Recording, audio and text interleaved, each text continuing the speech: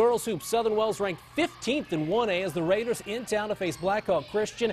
Third quarter, the Raiders doing what they do. Sadie Hur, she had 14 as Southern Wells takes a 32-21 lead. Blackhawk, you know they're not going to give up. They're pesky. Alex Seebeck with the rebound and the putback. But Southern Wells, you know the folks from Panito, always tough. Hur for three, that goes. Later, you're going to see Carissa Carter come in with the bucket as Southern Wells picks up a nice win on the road. They take it by 20, 59-39.